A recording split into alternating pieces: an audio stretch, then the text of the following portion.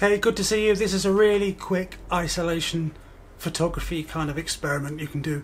You can either do it for photography or you can do it with your kids. All you need, make sure I don't spill this, is a little dish, something like that, and that is full of washing up liquid and oil. You can use cooking oil like olive oil or vegetable oil, WD-40, or something like a good 3-in-1 kind of oil. Something along those lines. It has to be a lighter oil, so don't go for engine oil. That might not work the same way. A straw, a light, nice bright light. Now either a camera with a macro lens or a really high-powered magnifying glass. Let's see how that looks. So this is something that you can do for photography, or you could do it just something to show your kids. So let's get down to showing you what I'm doing.